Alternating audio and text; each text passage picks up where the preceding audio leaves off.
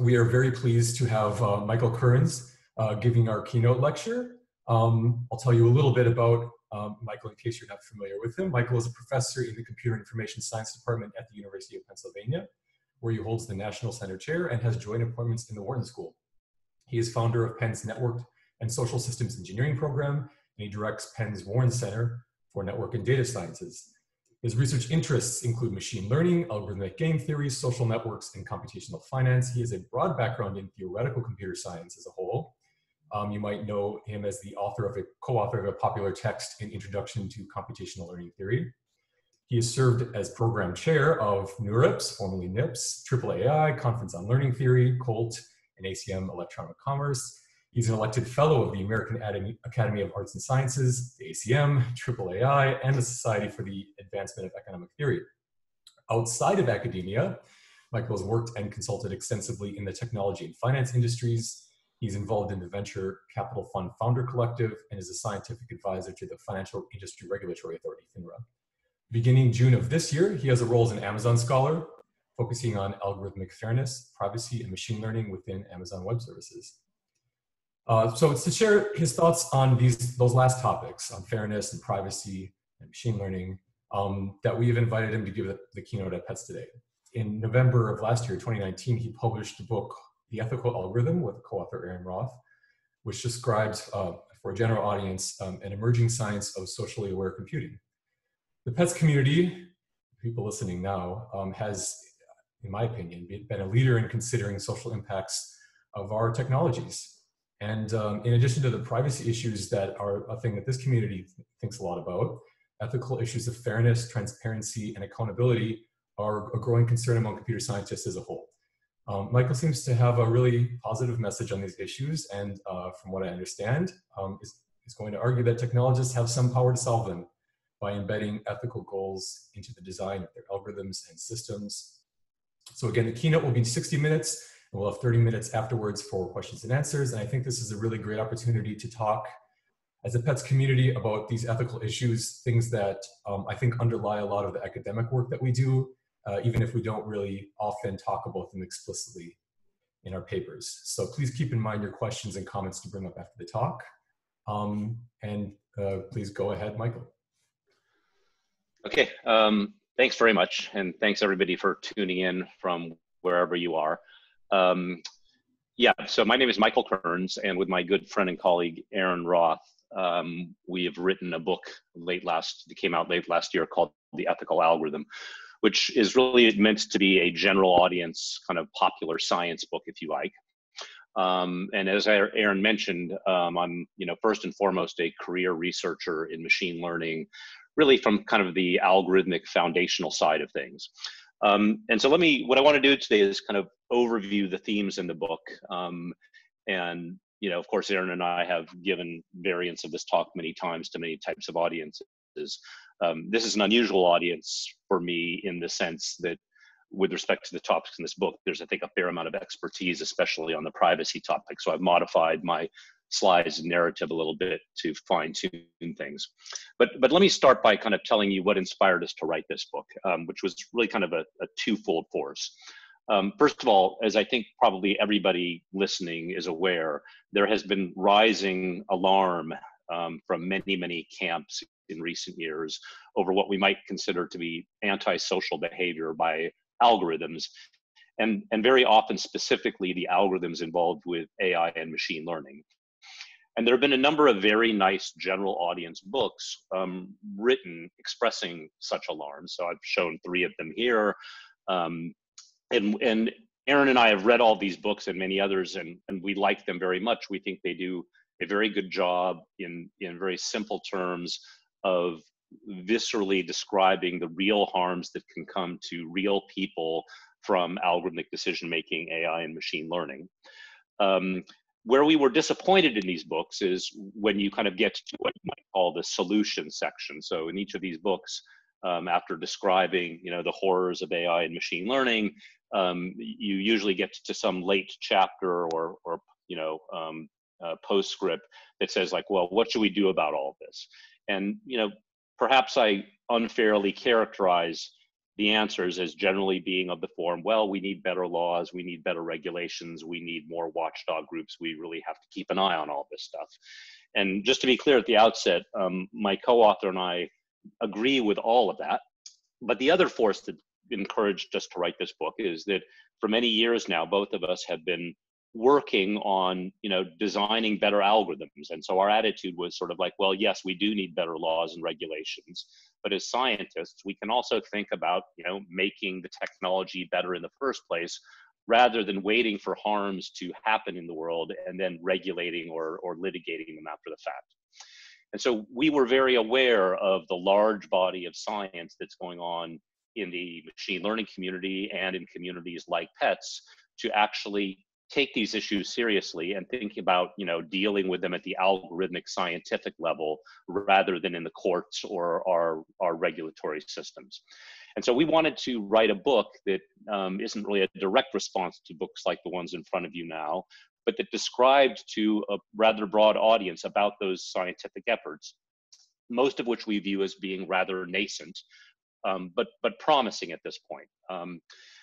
And so the basic theme of our book, which I think should be very familiar to this audience, is that we need to embed social values in algorithms. And one of the things that's very challenging and important about this agenda is if we're going to embed social values in algorithms, if we're literally going to, in our code, enforce constraints regarding things like fairness or privacy or interpretability or explainability, it means that we need definitions. We need to be precise and have good definitions, and we need to then develop and study their consequences. And, I don't think I need to tell this audience that computer scientists are far from the first community of people or scholars that have thought deeply about things like privacy or fairness. But what's special about the agenda that we're talking about here is that, if you look at the work by, moral philosophers or legal scholars on fairness, those communities did not have the burden of being so precise by what they meant by fairness that it could literally be, expressed in Python code. And it turns out that one of the interesting things about being that precise is that you often discover flaws in your intuitions about these concepts that you really weren't going to discover any other way. And so I'm going to give a couple of examples of that in the course of this talk.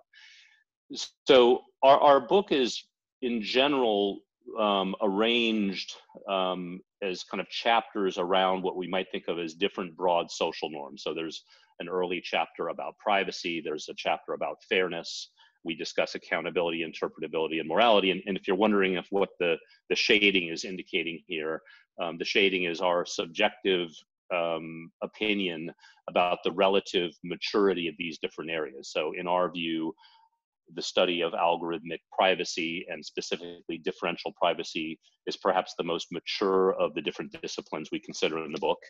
Algorithmic fairness is off to a good start, but maybe a decade behind where privacy research is.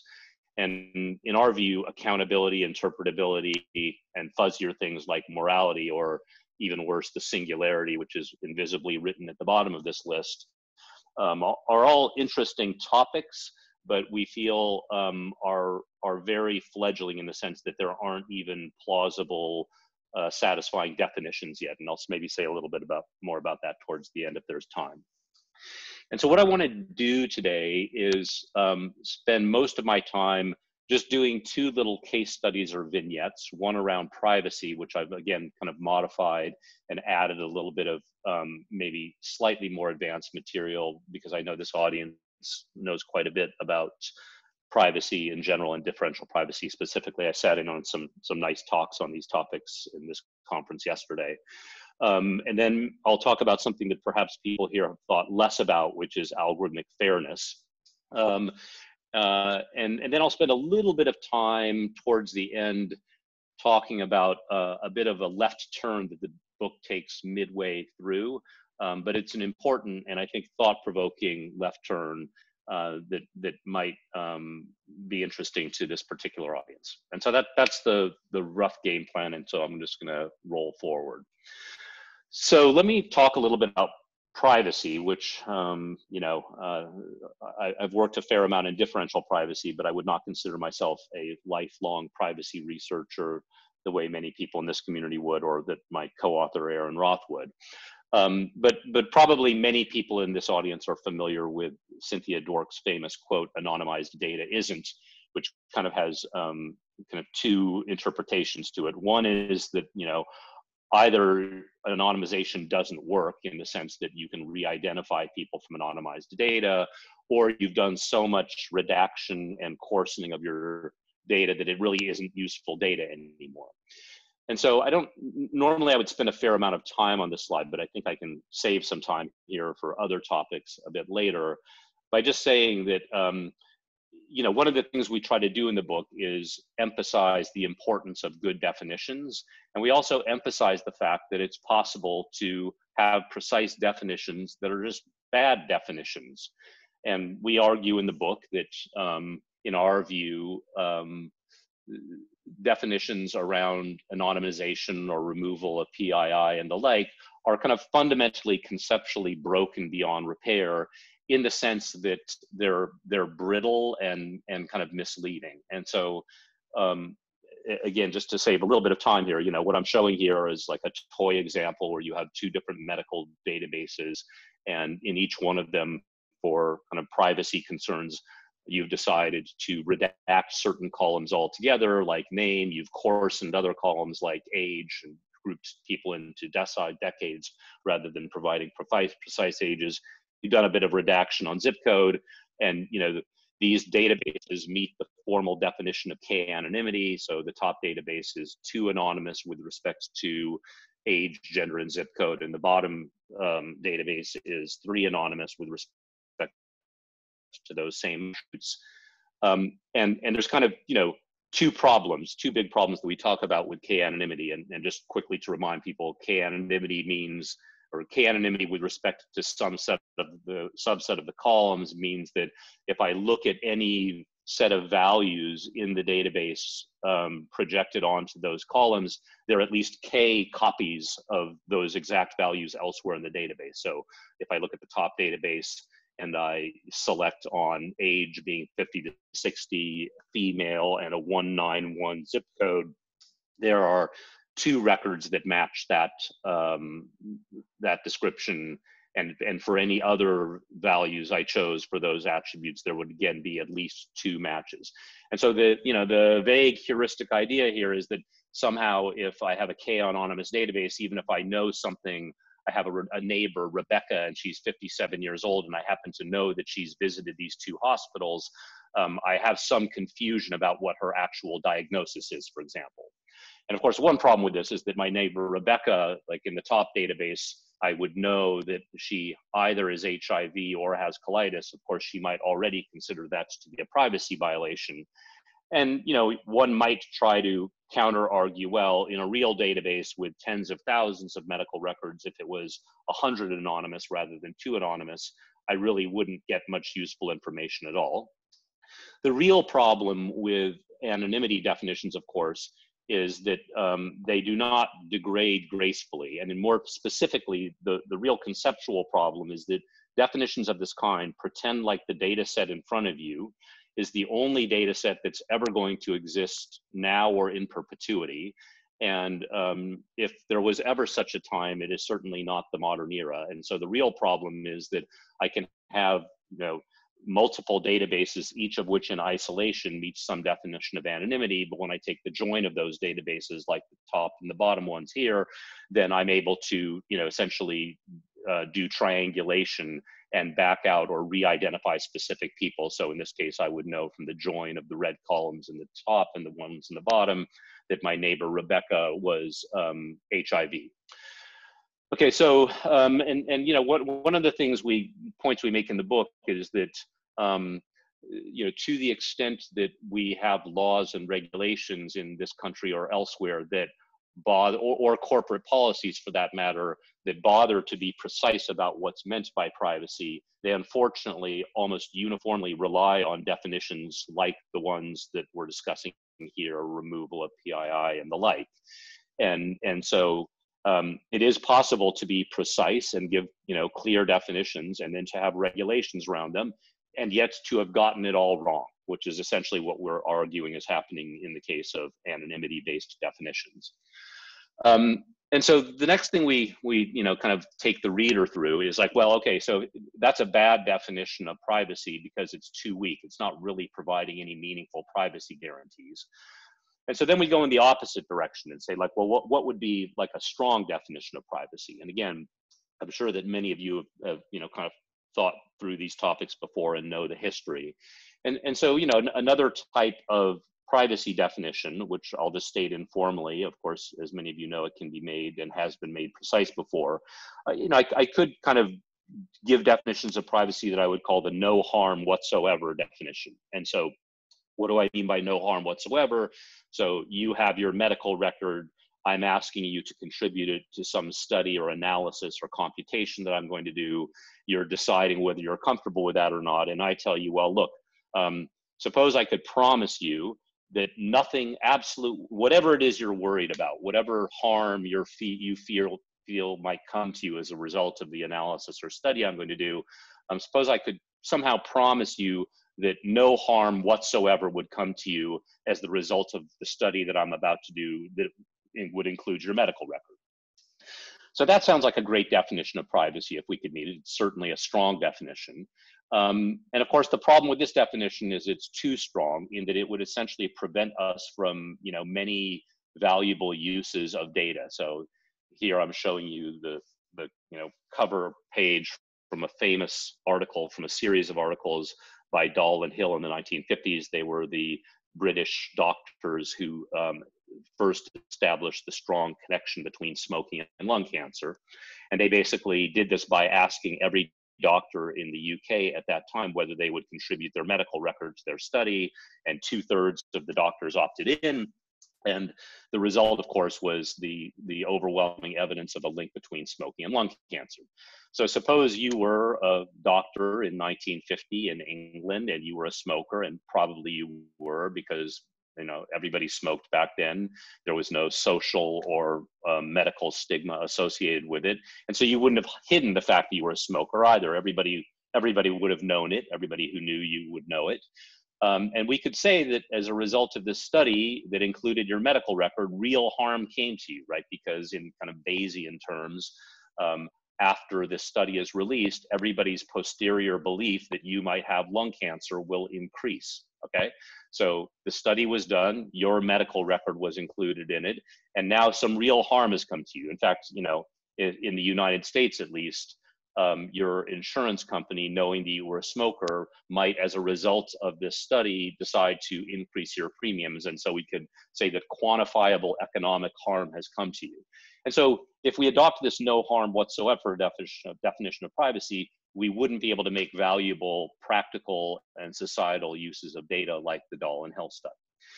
And so, one way of thinking about differential privacy is that it starts with this no harm whatsoever definition and slightly modifies it to make it still have sort of the strongest practical privacy guarantees that allow us to do things with data. And so if you think about the no harm whatsoever definition, really I was asking you to compare two alternative worlds, right? One is in which I do the Dahl and Hill study with your medical record included. And B is the case where I just don't do the study at all, okay? And the no harm whatsoever definition asks that the harm that comes to you doing the study with your data included should, not be greater than the harm that would have come to you if we didn't do the study at all, period, okay?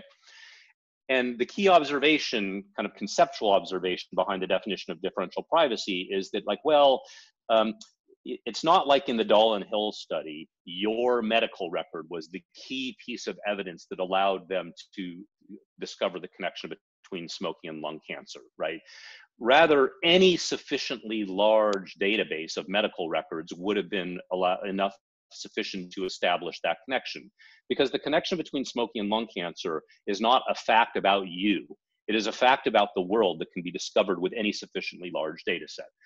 And this leads us to the definition of differential privacy, which I generally don't give in this talk because I'm speaking to non-technical audiences, and here I won't do it for a different reason, which is I'm imagining that pretty much everybody is familiar with it at some level. But at a high level, you know, what it's doing is taking this no harm whatsoever definition and sort of changing counterfactual B. So rather than comparing doing the study with your data to not doing the study at all, we compare doing the study with your data included and doing the study with everybody else's data except yours included. So we compare the output of a computation or analysis given n medical records as input as case A, and n-1 as case B, where the -1 is the removal of your medical record or any other individual's medical record.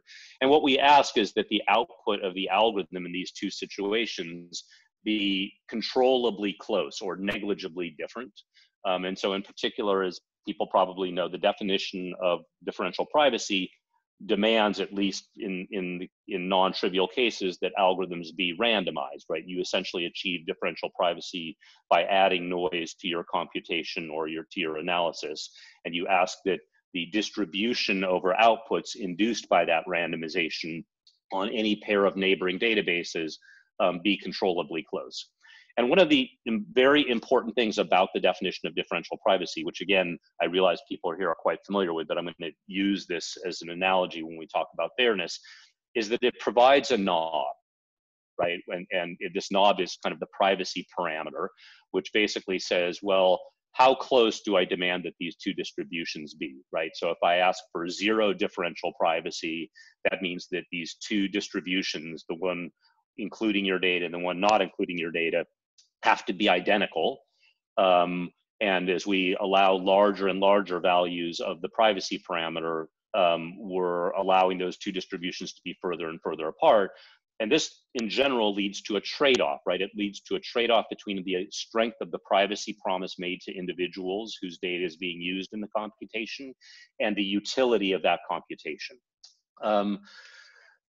Again, people are probably familiar with this, but one curiosity about differential privacy is that the first instance, to my knowledge, of a differentially private algorithm predates the definition of differential privacy by 40 years. And this is the randomized response protocol from kind of the social sciences. So in randomized response, the goal is to survey people in a way that elicits truthful responses, the answer to some question that might have an embarrassing or stigmatizing answer. So suppose I want to survey, you know, citizens in Philadelphia as to whether they have violated social distancing guidelines, and maybe people will be reluctant to admit that they have. So there's some stigma associated with the yes answer. And so in randomized response, what I ask everyone to do is in the privacy of their own home to, let's say, flip a coin, right? And if the coin comes up heads, which is this top branch here, you answer truthfully whether you've violated social distancing or not. On the other hand, if the answer comes up tails on this bottom branch, then you're asked to flip the coin again and just use the outcome of the coin to answer yes or no, regardless of what your true answer is, okay? And so the great thing about this example is that it's immediately clear that this protocol provides everybody strong, plausible deniability without even giving a formal definition of privacy, right? Because in this protocol, if you confront me and say, hey, you know, I learned that you answered yes to the question of have you violated social distancing guidelines in the protocol I gave you, I can say, you know, that's right. I did answer yes because I followed the protocol you gave me, and my first coin came up tails, so I went down here, and my second coin came up here, and so I answered yes. And so I can say, no, I haven't. Everybody can simultaneously claim that they haven't violated social distancing, even if their answer was yes. So everybody has strong, plausible deniability, and they also have differential privacy. And more generally, if I parameterize this first step, and I have you go answer truthfully with probability P and answer randomly with probability 1 minus P, you will satisfy, you know, log 1 plus P over 1 minus P differential privacy.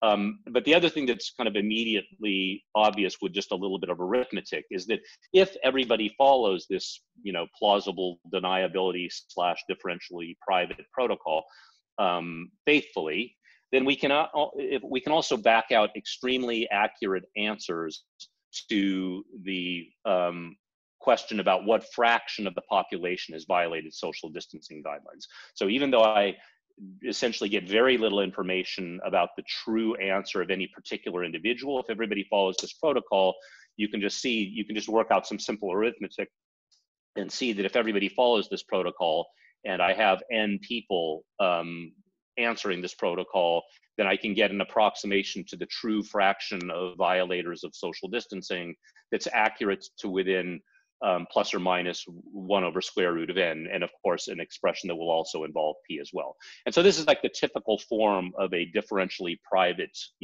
theorem statement. You have two parts to it. You have the privacy part and you have the utility part. You basically say if everybody follows this protocol, everybody will enjoy a certain amount of differential privacy. And then you can also say the second part of the theorem is a utility statement that says, and the surveyor can back out answers to the aggregate question that they were interested in that have a certain accuracy to them. Okay, and there will be a trade-off between the amount of privacy and the accuracy, or more generally the utility of the computation. Okay, so differential privacy was introduced in about 2005, and now 15 years in, there is a very, very extensive, rich body of literature establishing, both what we can do with differential privacy and what some of the limitations are. But I would basically say that the news is extremely good. I mean, as a relative newcomer to this topic, I maybe started working in this area 5 or 6 years ago. When I first saw the definition of differential privacy, I looked at it and I said, like, well, that is a very good definition of privacy, in the sense that if you can, provide that guarantee, it's a strong promise to individuals about the privacy that they enjoy. And my main worry when I looked at it was like, well, maybe it's too strong, kind of like the no harm whatsoever definition. Maybe you won't be able to do useful computations with it. And good news is that that's turned out to not be the case. And so one example is that I say with very little exaggeration that every single technique we are used to and use widely in statistics and machine learning can be made differentially private. And what I mean by that is, it is not the case that the original algorithms are themselves differentially private, but they all have differentially private variants. So, backpropagation for neural networks in its original form is not differentially private, but there are modifications of it that are differentially private. Sometimes you actually get lucky. So in particular, stochastic gradient descent, which is now one of the most popular methods for training deep neural networks. As the name suggests, stochastic gradient descent already is using noise as part of the learning process. And it turns out that, if you use stochastic gradient descent with the right amount of noise, you will also for free get differential privacy. But more generally, whatever your favorite method is, boosting support vector machines, decision trees, neural networks, etc., all of that can be done in a differentially private way. And so in the past 5 years, differential privacy has kind of been getting out of the lab, or maybe more accurately off the whiteboard, and kind of into practice. So a couple of the large technology companies, including Google and Apple, were early adopters and used differential privacy to essentially gather behavioral statistics. So Chrome for a number of years has been using differential privacy to gather information for things like autocomplete in a differentially private fashion. And Apple has been for a number of years in iOS using differential privacy to gather aggregate statistics about app usage in a differentially private fashion. But now we're starting to see some more large-scale, serious use cases. So here I'm showing you a screenshot from a site at Google, who for a number of months now has been releasing kind of what they call community mobility reports for COVID-19. And so the high-level idea here is, maybe they're gathering, of course, geolocation data from people's devices, and they're using that to kind of create heat maps of different geographical areas. So you can go look up your city or location and perhaps see a heat map that basically shows you here are the areas which, according to the geolocation data that Google has collected, where are the areas in your city where people seem to be gathering in uncomfortably large numbers for uncomfortably long periods of time in uncomfortably close proximity, and maybe you would want to use that information to avoid those areas if you're worried about COVID. And of course, they're quite aware that there might be privacy concerns in using geolocation, this data this way. And so they're releasing it in a differentially private way. And at a high level, what that means is rather than releasing the, numerically precise heat map statistics, instead of telling me, hey, Michael, here's exactly how many people were gathered in close proximity at the Whole Foods 3 blocks from here over the last week, they're essentially going to add noise to those statistics that provides differential privacy. And so this is like a nice use case of differential privacy, and a rather straightforward one, because these are just simple counts that you're trying to release. And so you can just, add noise independently to each one of those counts and get differential privacy. There's been, some of you are probably quite aware that in these days there's been discussion about kind of more granular use cases of differential privacy in the battle against COVID. And in particular, there's been some discussion about whether differential privacy might play some role in contact tracing. And curiously, Aaron and I and colleagues Stephen Wu and Grigory Yaroslavtsis thought about this problem, way back in 2015, not in the context of COVID, but again, kind of in the context of contact tracing. And our primary motivation then was the huge controversy over the NSA's use of telephone metadata in the United States for kind of contact chaining for counterterrorism. But when we wrote this paper, it was also at the same time as the Ebola outbreak, and there's quite a bit, at a high level, quite a bit of similarity in, of course, contact tracing or link chaining or contact chaining for counterterrorism using telephone metadata, and things like contact tracing for an infectious disease. And in its vanilla form, differential privacy is not a good match to these use cases, because differential privacy, by definition, provides everybody differential privacy. Every single individual who's involved in some computation is simultaneously provided a privacy guarantee by the standard differential privacy definition. And in things like contact tracing, by definition, that's not what you want, right? So you need to acknowledge in contact tracing that people that have been identified as infected, may have lesser privacy guarantees than people who are not positive. And the whole point is to use the people's data who are positive to trace other people who should be tested or quarantined, perhaps. And so we thought about this in this earlier paper. There is a solution you can give. And in particular, to say at a high level, what we do in this paper is we basically first modify the definition of differential privacy to divide, the population into two rough categories: people whose privacy should still be protected under the guarantees of differential privacy, and the targeted or infected individuals whose privacy does not enjoy that same promise. And you could imagine there being more than two levels of this, but we just considered the kind of the binary case. And then what we do is we say, like, well, let's look at a broad class of algorithms that for things like contact tracing, where at a high level, what you might do is you start with some seed set of individuals that are infected. And what you're going to do is use some kind of local search algorithm in a graph to try to identify other people who should be tested and possibly quarantined. And we're pretty general about what type of search algorithm you can use. At a high level, we identify a class of search algorithms that are essentially identified by some statistic of proximity. So like a typical statistic of proximity would say the closeness of two individuals, X and Y, in a social network would depend on the number of their shared contacts. So that's, or shared neighbors, common neighbors. So that's a statistic of proximity. And kind of the main result of the paper was an a modification of that class of algorithms that adds noise in a particular way that promises differential privacy to the uninfected individuals in the social network while still trying to effectively find the infected individuals in the network. And this is just kind of an image showing a particular algorithm in this local search category operating on the left in the non-private setting and in the right on the private setting. And the blue individuals are sort of people that have been kind of identified or touched by the algorithm, and the red are the infected individuals.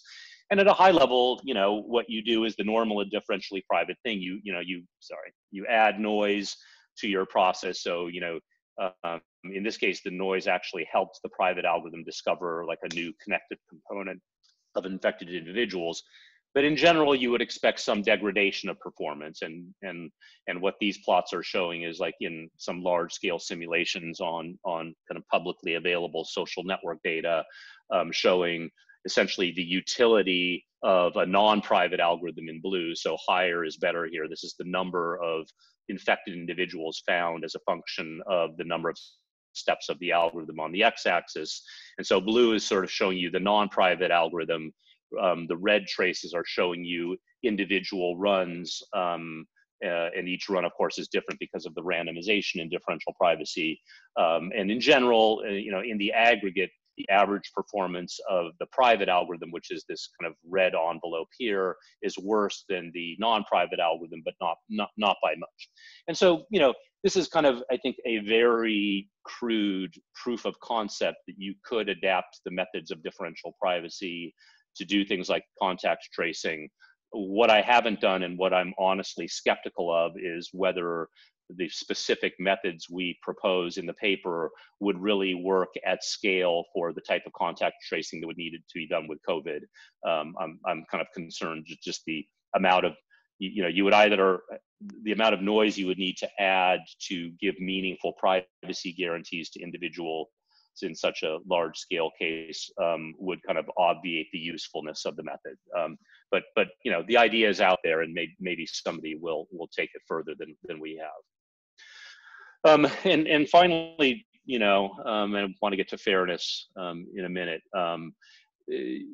Probably many people in this audience are aware that the real moonshot test case for differential privacy is coming in the US 2020 census, where they have made the decision and promised that every report and statistic released from the raw underlying census data will be done under the constraint of differential privacy. And so this is a great ambitious test case for differential privacy. It's not without, it's not without detractors. And so in particular, here's a recent New York Times op-ed piece that basically points out that, the noise of differential privacy when added to the census counts of small communities might entirely disappear some small communities, and that there could be real consequences to this in the form of the fact that, lots of federal allocation decisions are made based on those counts. And that, that's true. It is not the case that differential privacy does not come without costs to utility, accuracy, or other things. I should point out that, right, one of the interesting tensions about the census use case is that there's a non-trivial community of academics who've essentially carved out a career making interesting use of the way that the census previously released their reports. And at least one of those people is an author on this op-ed piece. So not only might the noise of differential privacy make some small communities kind of quote unquote disappear, it might disappear the research agenda of these individuals as well. Okay, let me talk about algorithmic fairness now, which I think is probably something people are less familiar with. So first of all, if we kind of compare the success story that I think differential privacy is to the work that's going on in algorithmic fairness, fairness is definitely in a much more nascent state. It's much more of a work in progress. And in particular, while we argue in the book that differential privacy is kind of the right definition of privacy, we already know that the study of algorithmic fairness will necessarily be messier than that. in that there won't be a single definition. So in particular, in the past few years, there have been a couple of papers that, very nice papers, that take the following form, right? You read the paper and the authors say, well, look, why do we have all these different definitions of fairness in the literature right now? Why can't we sort of consolidate these into the one correct definition? And then they sort of propose an axiomatic approach. They say, like, well, here are 3 properties that any good definition of algorithmic privacy should meet, right? And you, the reader, you look at these 3 properties and you say, yes, yes, yes, of course, these are extremely weak properties. I would definitely want all 3 of these properties to hold, and I'd probably want even additional stronger properties as well. And of course, the punchline of the paper is, well, here's a theorem showing that it is mathematically impossible to simultaneously achieve these 3 properties, except in kind of trivial, unrealistic cases. So in the same way that in differential privacy, there's a trade-off between the amount of privacy promised to individuals and the utility or accuracy of computations, that same trade-off between fairness and accuracy will exist. But it's even worse than that. There will even be trade-offs between different notions of fairness. And to make this a little less abstract, it literally might be the case that you have a data set in which, by demanding more fairness, let's say by race, you necessarily get less fairness by gender. So there really might be stark trade-offs between the amount of fairness you can provide to different demographic groups, okay? And we're only just beginning to understand what those trade-offs look like. But I'm getting a little bit ahead of myself because I know that people in this audience may not be that familiar with algorithmic fairness or machine learning more generally. So again, what I want to do is kind of give a little toy example, kind of as I did with the medical databases, just describing why it is that machine learning can result in unfair models, and also just say, give one precise example of what we might even mean by unfair, okay? And, oftentimes, when we go around discussing these topics with diverse audiences, machine learning is mysterious to a lot of people, right? The whole process is this opaque black box. And, sometimes it gets suggested that, oh, well, maybe the way we get to unfair discriminatory models is by sloppy engineering, or scientists misapplying the principles of machine learning, or, even worse, that there are evil, immoral, programmers, kind of putting statements into code that say something like, well, if somebody's race is this, then do this, otherwise do that. And the truth is actually worse than all of the above. The truth is that the real problem is with the underlying principles of machine learning in the first place. And this example will kind of, I think, illustrate one reason why that's true. So suppose Aaron and I were asked by the Penn Admissions Office to help them, use machine learning to develop a predictive model for admissions decisions to the University of Pennsylvania. And so in this toy example, we have a cloud of data points here, and each one of these data points represents not just somebody who applied to Penn, but somebody who applied and was admitted and actually came to Penn. So we have historical data, if you like. We have historical data on students who were admitted and came to Penn, and the pluses and minuses in this cloud of point indicate whether that particular student succeeded at Penn or didn't. Okay, and for the definition of success, pick any quantifiable, objectively measurable outcome. Like, one example would be graduating within 5 years of matriculating with at least a 3.0 GPA. Okay, and so the pluses in this cloud indicate past students at Penn who met that criterion of success, and the minuses indicate ones that didn't meet that, okay? And these points are plotted according to the high school GPA of the applicant and the SAT score of the applicant, okay? And so you can sort of see in this cartoon, in general, the successful students were the ones that had higher high school GPAs and SAT scores. And the students that didn't succeed were the ones with lower scores. And without knowing anything about machine learning, if I asked you to use this data to build a predictive model, you very might well eyeball it and say like, well, if I use this simple linear threshold classifier, if I basically predict that everybody above this blue line is going to succeed, anybody below it is going to fail, I'll do a pretty good job. It's not perfect, right? There are some false positives here. These are students that I would have admitted who actually ended up failing. And there's some false rejections here. These are students who I would have rejected that in fact did succeed. Okay, but it looks like it does a pretty good job.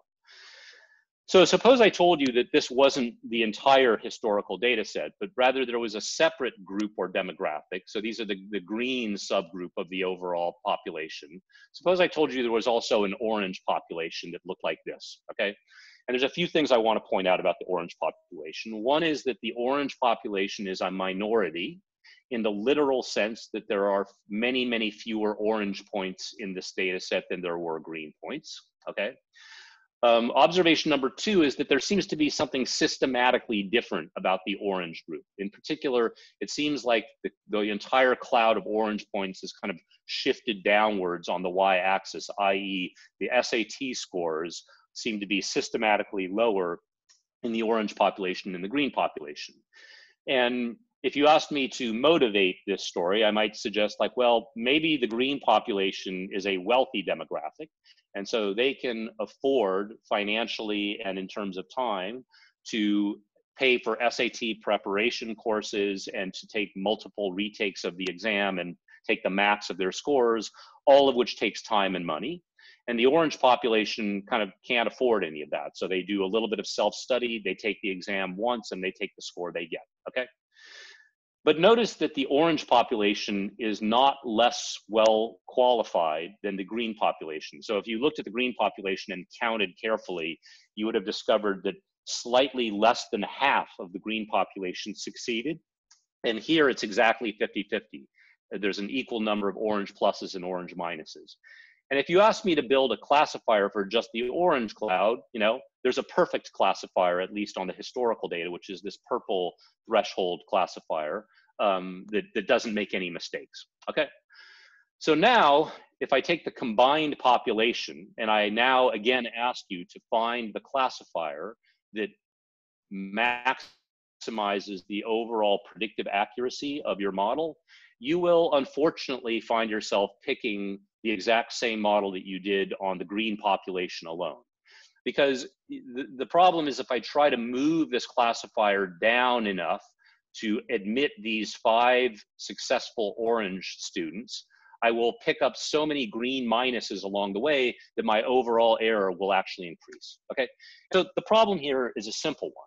If I just use the standard principles of machine learning, which in general say like, well, on your historical data, maximize the predictive or historical accuracy, like, you know, maximize your training accuracy or minimize your training error, which is basically, you know, in a nutshell, the overriding principle of pretty much all of modern machine learning, you know, except with maybe some complexity regularization, right? I don't want to build an overly complex model. But here I'm just taking lines, so that's not really a concern.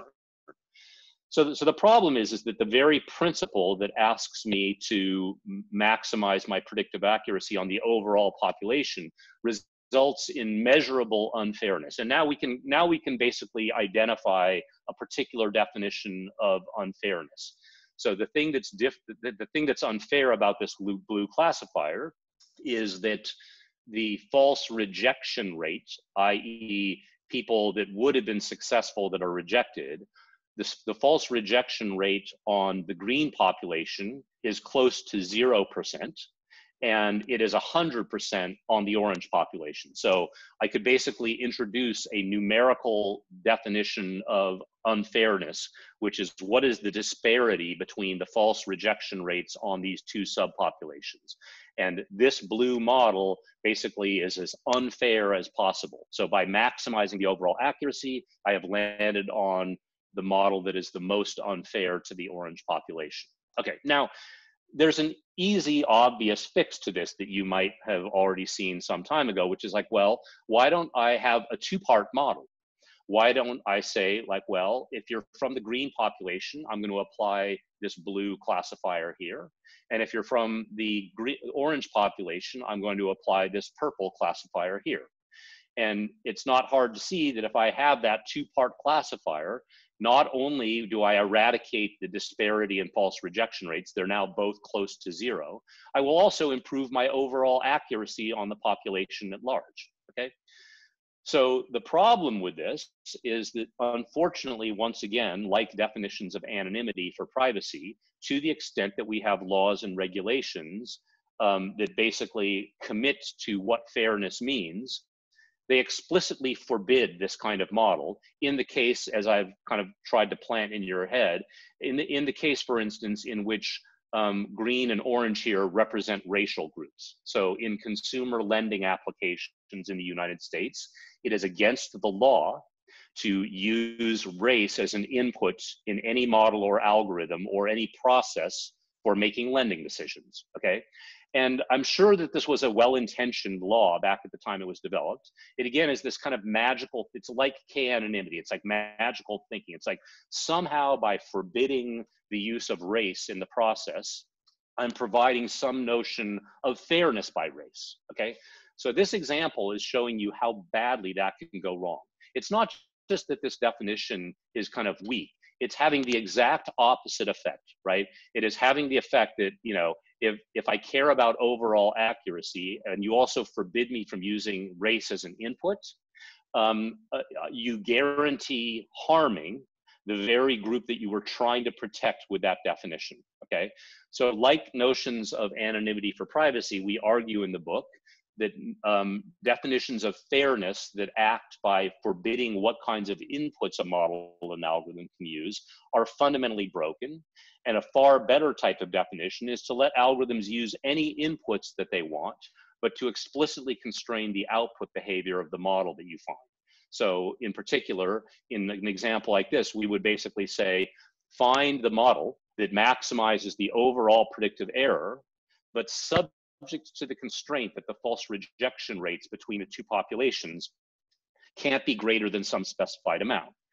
And what is this specified amount? Well, that's a parameter, right? In the same way that epsilon, the privacy parameter, is a parameter of the definition of differential privacy, we now have a definition of unfairness, which is the disparity in false rejection rates. And we could basically say, well, look, I want that disparity to be 0%. There can be absolutely no difference in the false rejection rates between these two groups. Or I could relax that and say, well, okay, you can have 1% disparity, 5% disparity, et cetera. And if I let that be 100% disparity, then it's like I'm ignoring fairness entirely, right? And just going for overall accuracy. And so as I relax the constraint, the fairness constraint, I'm going to get my better and better predictive accuracy. And you can literally, on real data sets, trace out what the Pareto or efficient frontier looks like in this trade-off between these two quantities, right? So, for example, on the left here, this is from a real data set in which there are fairness concerns for some demographic subgroups. And what I'm showing you here on the x-axis is the predictive error.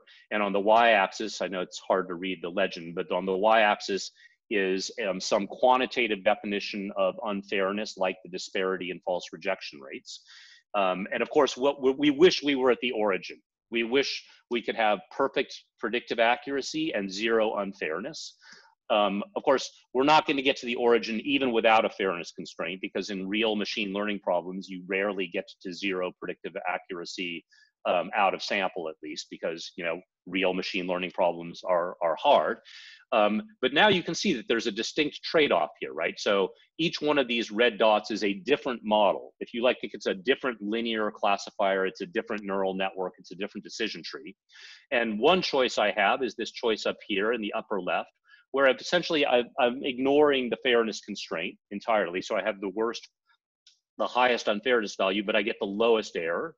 At the other extreme, there's this model over here, which has the highest error, but zero unfairness. And in between, I can get things in between, right? And, you know, the shape of these curves matters, as do the actual values on the axes here, which I know you can't read, as do like what's at stake, right? So we might very well make very different choices on what an acceptable trade-off is between fairness and accuracy, depending on whether what's at stake is whether I show you an irrelevant ad, you know, in your Google search results, versus whether I give you parole or not in a criminal sentencing application, or what kind of medical care I give you. right? And in some sense, like these pictures are as far as the science can take us, right? It shouldn't be me, the computer scientist or machine learning researcher, who tells, whoever gave us this data set, like, okay, here are the different choices you can make trading off accuracy for fairness, and here's the model you should choose, right? The stakeholders should make those decisions. And we argue in the book that pictures like this are a good interface between people like us, scientific researchers, and people like policymakers, regulators, legal scholars, and the like. And we're not there yet. We're not yet at the point where the machine learning community has become adept at generating these curves and explaining them to people with less technical background. We've not gotten yet to the point where people with less technical background can kind of intelligently look at these plots and make decisions about them. But I think that era is coming, and we need to get there soon. Okay, so let me just spend a few more minutes describing really what we talk about in the second half of the book. And in the second half of the book, we kind of take what I describe as kind of a wide, long left turn, but I think it's an interesting and important one. So if you think about what I've said so far about privacy and fairness, and step back from it a little bit, in those settings, it really was fair to think about algorithms, algorithms and algorithmic decision making as being the perpetrators and ordinary systems being the victims, right? So in a lending or college admissions decision, there's some statistically trained model that's making accept or reject decisions. And it could be that you or your kid gets rejected from the school of their choice by an algorithm, and it's an unfair decision in the technical sense that I described. It's a false rejection, and so it's really the algorithm kind of perpetrated this harm on an individual, and even worse, the individual may not even know that it was an algorithm that perpetuated that harm.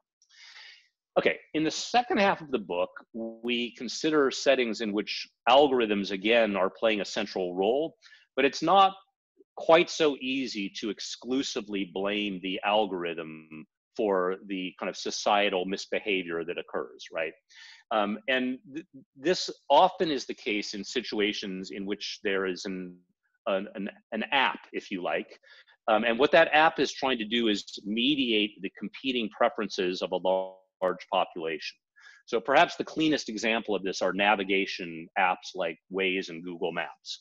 And so, at some level, what could be better than these apps, right? Especially compared to an earlier era where you would have like fold out maps in the glove compartment, and the only real-time traffic information you had came in hourly or half-hourly radio reports that only covered the major roadways. So now what could be better? I just like plug into Google Maps my starting point and my destination, and in response to the real-time, geolocation data of tens of thousands of other drivers in the Philadelphia area, it actually computes what is my shortest driving time path, and even suggests some alternatives in case I care about those alternatives. And as you probably all know, these days, these apps will also tell you, in progress, if there's a better or faster way for you to go, okay? So like what could possibly be the downside here, right? You've got this app that is kind of taking everybody's geolocation data in, and then on each of our behalves, kind of computing the shortest driving time for us, right? Well, if you think about this, this is a game, right? It is literally, technically a game in the game theoretic sense of that term, right? It's an incredibly complicated, large scale game with tens of thousands of players, right? But it is a game, right? Each one of us has a utility function, right? I have a origin, I have a destination, and my utility function is spend the minimum amount of time driving possible, okay? And you all have similar utility functions. And what these apps are doing is taking all of those, those preferences in and using the real-time traffic data.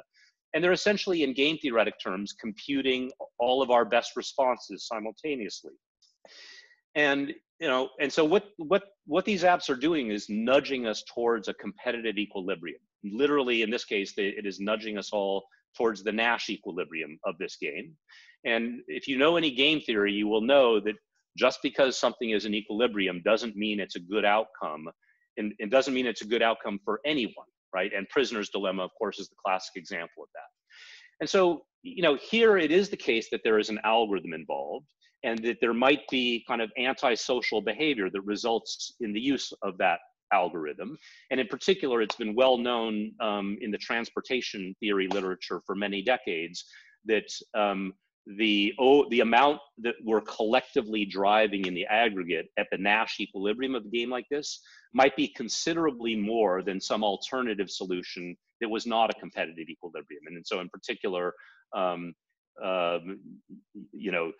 it could be, for instance, in real settings, in real cities, that we're all collectively, by using these apps, driving up to 33% more on average than we could under some other centralized solution that's not a competitive equilibrium.